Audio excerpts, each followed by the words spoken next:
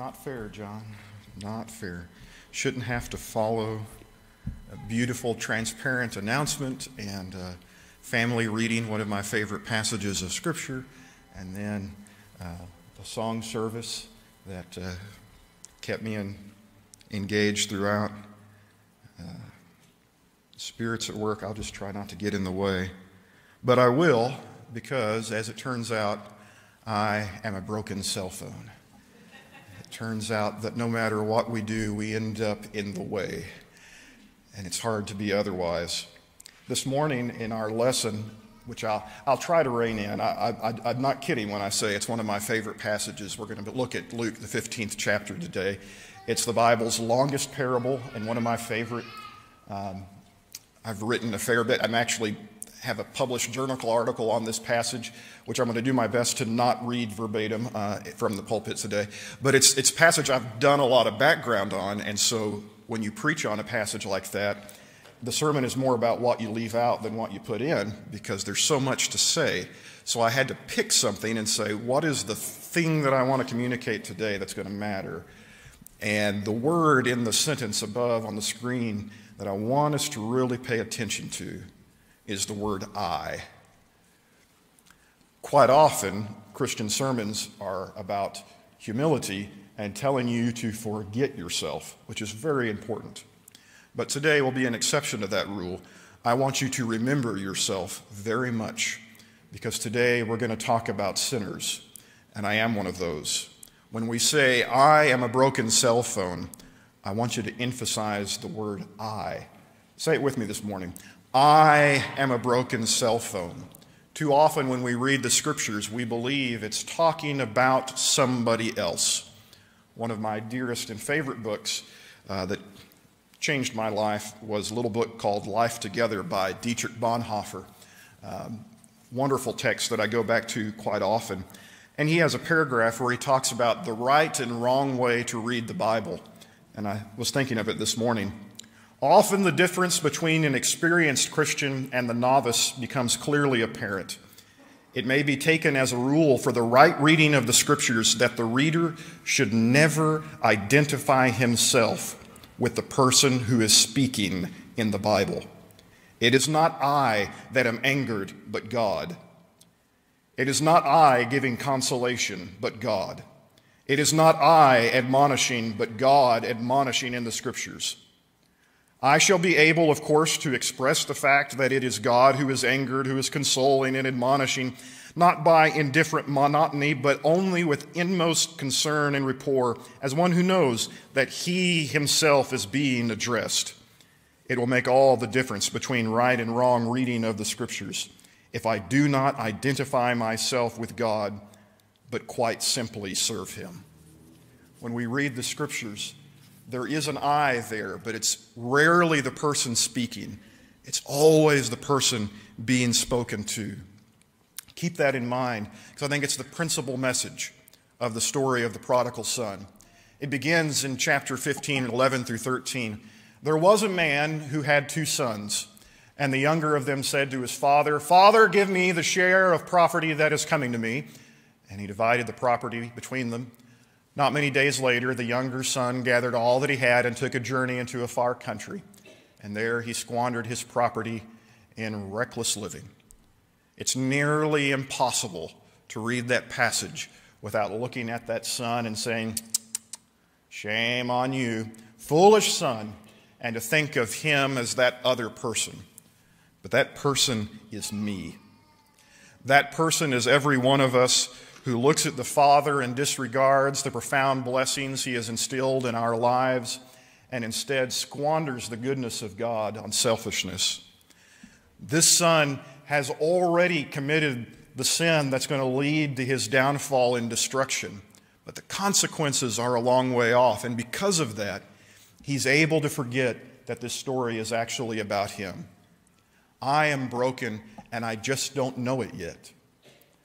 Before you hit the bottom, there's always a moment where you feel like things are going fine. In fact, usually several of them, where you feel like you've been really clever, and then the circumstances begin to change. The next passage reads, and when he had spent everything, A severe famine arose in that country, and he began to be in need. He took his possessions, he took what he had taken from his father, what had been granted him, and he starts to spend it, and he's buying a little freedom from conscience. He's buying a little release from trouble and anxiety and all the concerns that are eating him up inside. He spends his money and he enjoys himself, and he doesn't have to think about himself or his life. But here's the thing. I'm broken and I don't know it yet. I'm broken, and eventually my consequences catch up with me. My choices catch up to me. Circumstances change. Sin doesn't endure. And so as he goes to the far country, he spends what he has, and eventually he has to recognize what he's made of himself, a young man very much alone and cut off from every goodness in his life. So he went and hired himself out to one of the citizens of that country.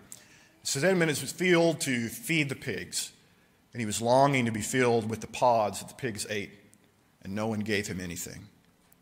Young man who had lived a surely entitled life, who had had every blessing at his disposal, had then taken all of that and squandered it. The young man finds himself in a situation where he has to not only work for a living, it gets pretty nigh to begging, right?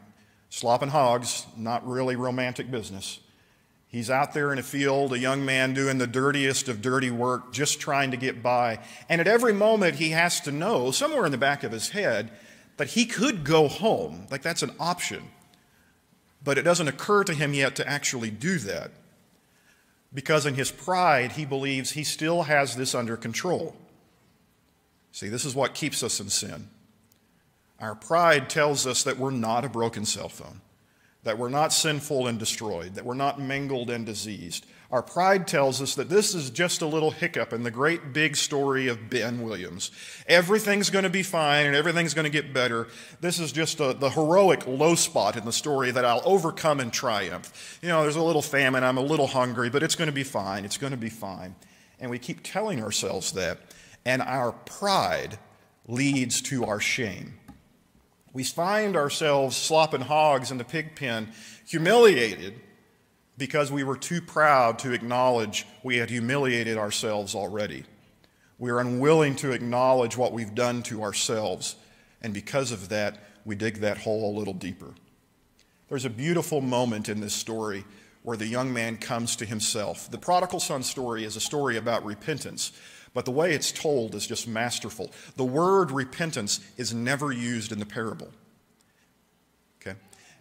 Quite often, Jesus uses the word repent. In fact, if you read Luke 15, he first tells the story of 100 sheep and one is lost, and he says, such is the story of one who repents and comes home. Then he tells the story of 10 coins and one is lost, and then he says, such is the joy of one that repents and comes home. But in the final parable of the chapter, he never uses the word repent. He just describes it. This is what repentance looks like. But when he came to himself, he said, how many of my father's hired servants have more than enough bread? But I perish here with hunger. I will arise and go to my father, and I will say to him, Father, I have sinned against heaven and before you. I am no longer worthy to be called your son. Treat me as one of your hired servants. He came to himself.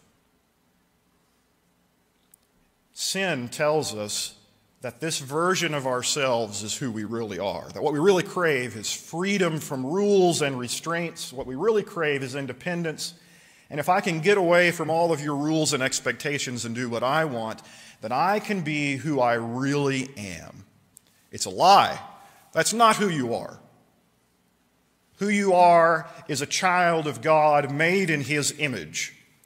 And you are not your best self until you are restored to that. Until you are a child in the family of your Father. And that's what the young man realizes. Who am I? I'm not the young man who is wealthy. I'm not the young man who is wasteful. I'm not even the young man slopping hogs. I am my Father's son. And that's where I should be. And he comes to himself. And he says, even being a servant in my Father's house would be better than being this wretched creature I have turned myself into, wandering so far away. And so he does what all of us do when we have something hard to do. Everybody do this? I hope you do. I hope I'm not the only one. We rehearse a speech, right? When you have something really humiliating you have to say, you practice it. He says, so here's what I'm going to do. And he's talking to himself. Isn't this great? He's talking to himself. He says, I'm going to go home, and here's what I'll say. Father, I have sinned against heaven and before you. I am no longer worthy to be called your son. Treat me as one of your hired servants. He believes that the identity he had is now lost to him. He was a son, and then he was a vagabond, and now he hopes maybe he can be a servant. And so he's going to go home, and he rehearses his speech. Can you imagine how many times on the way home, because it's a far country, is what the text says. There's a lot of walking on the way home. And you know, when you're by yourself and you get to talking to yourself, you can have these conversations in your head. And on the way home, how many times did he rehearse his speech? Father, I have sinned against you and before heaven. Please let me one of your servants. Father, I have sinned against you. And how many times had he rehearsed his little speech? Fact is, I am broken, but I'm not hopeless. Even in his broken estate, even in his sad and fallen situation, there's one thing that could never be taken away. There was a place to go home to. There was a place where he believed he could still go. He didn't believe he'd be welcome there. He thought he'd have to do some begging, but he believed there was such a place. And he makes his journey home with his beautiful little rehearsed speech. And he arose and came to his father. But while he was still a long way off, his father saw him and felt compassion and ran and embraced him and kissed him. The text describes the Father to us, who's the only hero in the story. The Father is our God. The Father is this beautiful character, and you can imagine what he's doing. He's scanning the horizon every day. He doesn't know where his son is. His son is just gone, out there in the far country somewhere, far too far for him to go and find him. So he does the next best thing. He sits on his porch day after day, and he's not worried about his crops or his fields or his livestock. He is looking every day at the horizon. How many days had he looked and gone to bed and nothing had happened? But that day, that one day, he looked, and there comes his wayward son over the hilltop. And so what does he do? Well, he folds his arms and he says, oh, this is going to be good. No, it's not what he does. Do you understand? Everybody who had heard this parable up to this point, it's a tragedy, by the way, to be us today, because we've heard this story before. It's impossible for you ever to hear the prodigal son story for the first time again. But if you could pretend and take yourself back 2,000 years and hear it for the first time, nobody knows how the story ends, but everybody thinks they do. Everybody thinks this is where the very smug father gets to tell the radical, childish son, now you're in for it. Come down here and beg a little bit, and maybe I'll make you a servant, and you'll get what's coming to you, and all will be right in the world. That's the expectation of the story. But that's not the Father that Jesus Christ knows or wants to tell us about. He looks, and he watched every day, and he ran to him. Great old book you can't find in print anymore, titled, Does God Still Run? And it's a book about Christian love and evangelism, and the fact that we serve a God who isn't waiting for us to come home, but when he sees us coming over the hill, runs to us with compassion, embraces us. Do you understand the significance of that? It would have been perfectly fair to read the Old Testament scriptures, and when a prodigal son shames his father, you're supposed to pick up a rock and throw it at his head. The Old Testament scriptures line out the details of what to do to a son that shames his father, and the penalty is as high as death. This father runs and throws his arms around the son and says, if you're going to throw a rock at him, you're going to hit me. And he hugs him and he kisses him. If you're a nerd for a minute and go read this in the Greek text, it's actually not just the word kiss, it's the word kissed him a lot. Kissed him all over his face. I mean, embarrassment. What your mother did when she dropped you off on the first day of school and you said, Mom! That's what he did. Kissed him all over his face, hugged him, and adored him. Well, this isn't what the son expected. So he has to kind of rearrange himself, because this is not what should have happened. He was broken and he should have been despised. He was broken and he should have been hated. He is broken, but he's loved. And so am I. That's okay. He's got a speech to make. And he said to him, Father, I have sinned against heaven and before you. I'm no longer worthy to be called your son. Please. And then he gets interrupted. Don't miss that part. The speech had another line. And the next line of the speech, the son had rehearsed it all the way here. I'm no longer worthy to be called your son. Take me on as one of your servants. And the father is having none of it. The son gets these words out of his mouth. Father, I have sinned. And the father cuts him off and says, that's plenty. No, I've practiced. This is where I grovel. And the father says, not at all. We're not going to hear you say, I'm not worthy to be called your son. Fact is, you never were and it never mattered. Sonship isn't about worth. It's about love. And so the father said to his servants, bring quickly the best robe. Put it on him and put a ring on his hand. The ring is the symbol of identity, the symbol of the family crest that marks him as the son and the heir. Put it on his hand. Put shoes on his feet. The masters wear shoes. The servants go barefoot. Put shoes on the young man's feet. He's family again. Bring the fattened calf and kill it. Let us eat and celebrate. For this my son was dead and is alive again. He was lost and is found. And they began to celebrate. I'm lost, but I am welcomed home. I stared at this slide for quite a long time, having one of those perverse preacher moments where I was trying to decide on verb tense. Do I want to say I'm welcome home, or I will be welcomed home, or I am welcomed home? And I landed on welcomed because the welcomed mat is already out. You understand? God has already welcomed me home. I don't have to get there and convince him. That's the point of the rehearsed speech, right? Father, I have sinned before heaven and earth, and I'm no longer worthy to be called your son. I rehearse my speech because I know I'm in trouble, and I'm hoping if I grovel enough, you will open the door and say, come on in. You understand? That's my best hope. My highest, most outlandish hypothetical is that if I grovel enough, you might pretend to love me again. And what the parable says is, he loved you before he got home. He loved you when you left home. He loved you when you came home. He loved you when you stayed home. You were welcomed before you were there, and that door was never closed. It was always open. It'd be a really good parable if it stopped there, and it'd be easier to preach.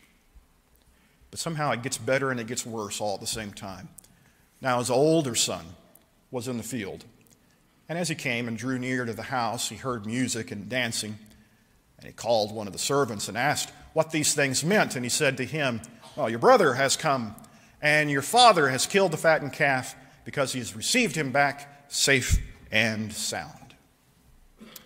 But he was angry and refused to go in.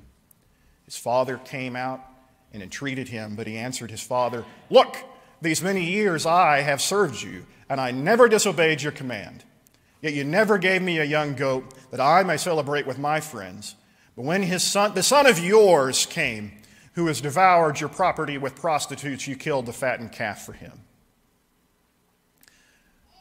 Side note for good reading, the elder son, he's a bit dramatic. Okay? He really is, and he's like us in that way.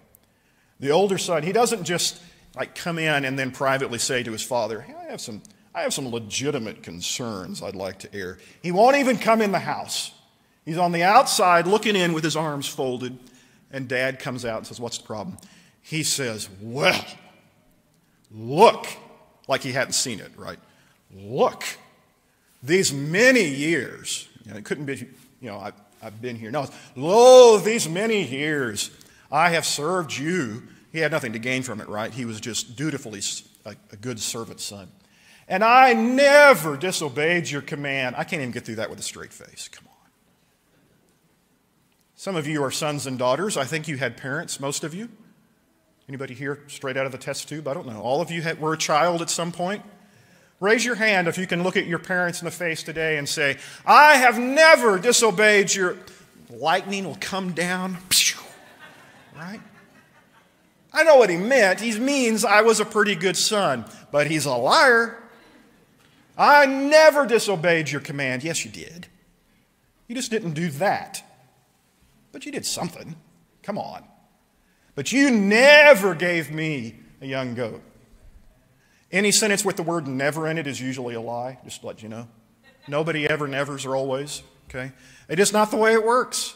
You never gave me the fattened calf. Yeah, nothing ever good. Have you ever noticed that in arguments, that everything is always never and always? You never listen to me, and you always do this, and you never gave me anything. It's so dramatic. You never gave me. And now, this son of yours. Did you catch that? I've heard that one before from my wife. When my son misbehaves, he's suddenly not our wonderful child. It's this your son. Right? And that's what the brother says. Not angry mother. The brother says, this son of yours. Not my brother. I don't even know who he is. He's done all these, and even that is dramatic. Do you know what the older brother, assuming he is telling the truth, that he stayed home on the farm all his life being a servant, do you know what the older brother knows about what the son has done, the younger brother in the far country? Nothing.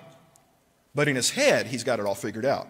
Well, there were prostitutes and parties and all kinds. I know what he was up to. So dramatic. So bitter. So angry. And the father says, son, you were always with me, and all that is mine is yours. It was fitting to celebrate and be glad, for this your brother was dead and is alive.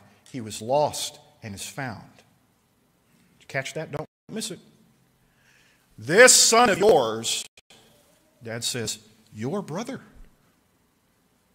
The family relationship is still honored and intact. And in fact, he's giving the older brother a choice. Because at this moment, there's a party going on inside the house, and the younger son, the one we call the prodigal, has gone inside. The older brother is outside, complaining.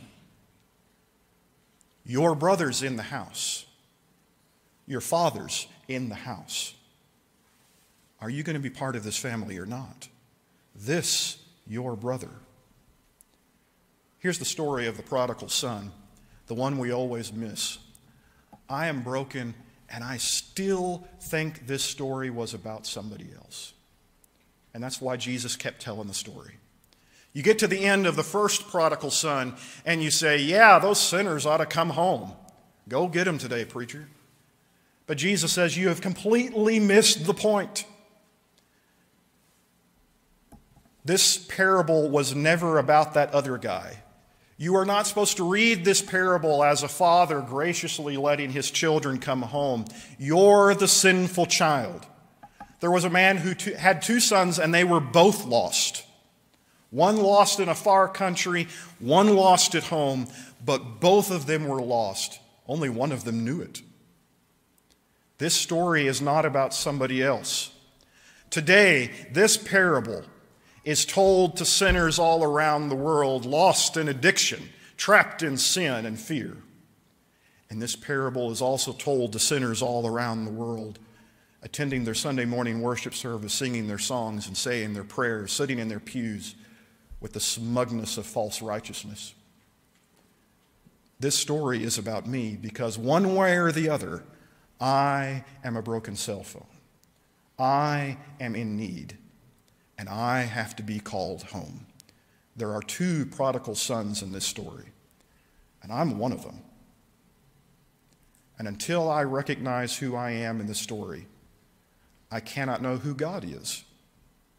God is the Father that called both sons home. You come into the house. You come into the house. Everybody into the house. You are a sinner being called home. Because your God loves you, and that's who he is. It never depended on you. It never has, and it never will. It's his love opening that door every day. Our Father and our God, we come to you today in prayer. I come to you as a sinner speaking to sinners. Help us to recognize our place before you, that we have sinned before you and before you alone. Help us to come home. Whether we are far or near, know that we are too far. Help us to come home by the blood of your Son who died for me. This we pray in his name. Amen.